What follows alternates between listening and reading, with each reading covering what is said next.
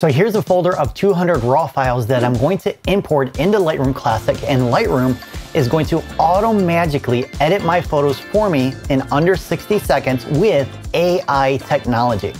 Now, during the import process, as Lightroom edits the files, it's going to create XMP files and add it to this folder. So we should have 400 files once it's done editing all the images. So let's go into Lightroom and start the editing process by importing the folder of images here. So I have 200 photos, and let's go ahead and start the timer right now.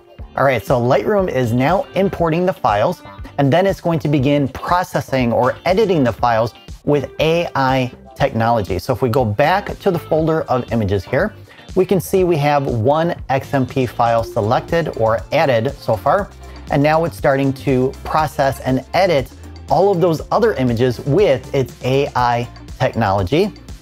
And it shouldn't be too much longer. It looks like it's almost done. 329, 347, and boom, 400 images have been edited with AI technology directly in Lightroom during the import process. Now, if you want to know how I did this, go ahead and hit that like button. And I'm going to explain how this works and how you can do it during the import process as well.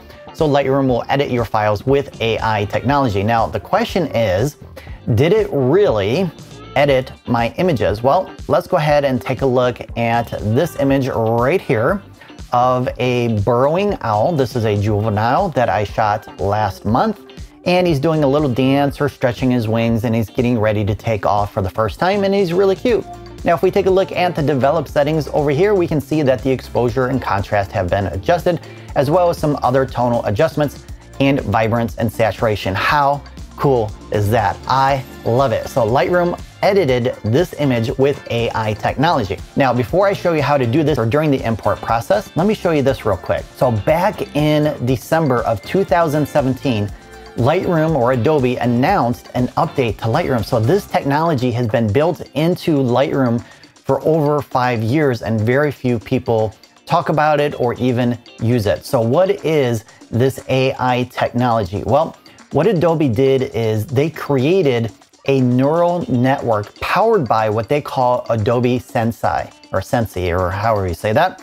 And their artificial intelligence and machine learning platform has been built into Lightroom. And what it does is it creates better photos by analyzing your photo and comparing it to tens of thousands of professionally edited photos to create a beautiful, pleasing image. Now, I talked about this technology in a previous tutorial, and it's all about the auto button right here. So that is the AI technology. It's built into this auto button, and you may remember from that previous video where I showed you how to select all your photos and then hit the auto button. So this is even faster than that because it's going to be applied during import.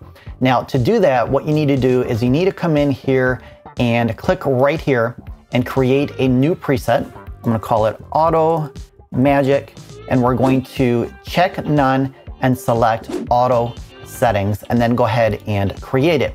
Now, if you're using Lightroom instead of Lightroom Classic, you can also create a preset by clicking on the editing panel here, presets, and then creating a preset from here. Unfortunately, you can't apply this preset as you add files into Lightroom or Lightroom CC. You can only apply them during import with Lightroom Classic. So in this case, you'll have to select all your photos and then select that preset to apply it to all of your files. Now, in Lightroom Classic, let's go back to the library module. And if we go into the import dialog window again, you're going to come over here to apply during import, and you're going to locate your new preset, select it, and then once you have all your images selected, click import, and Lightroom will do its magic. I love it.